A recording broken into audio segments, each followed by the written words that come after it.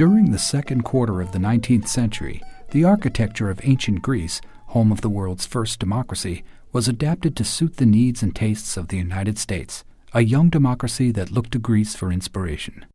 Greek Revival, as it was known, was the first and perhaps only architectural style to be adopted across the entire nation.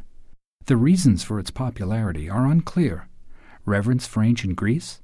A need to be different from Old England? Its virtuous simplicity in contrast to the ornate Gothic style then dominating Europe?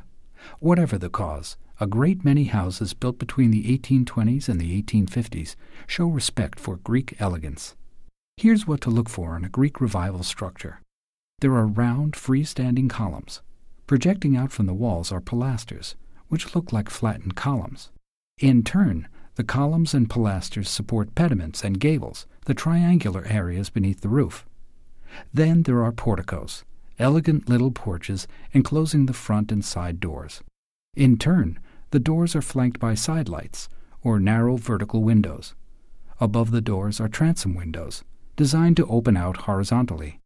Greek Revival architecture varied widely from region to region. The type found here in the Genesee country differed greatly from styles found in eastern New York, New England, and Pennsylvania.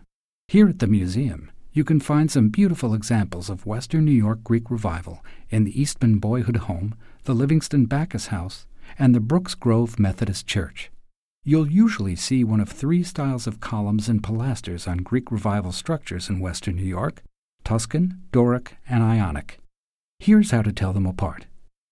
The Tuscan style, which is actually Roman in origin, is plain and simple, just a round column with no decorations.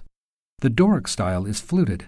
The flutes are those narrow vertical ridges running up and down the length of the column. Ionic is kind of like Doric, only fancier. It has a base, more flutes, and is decorated at the top with a scroll.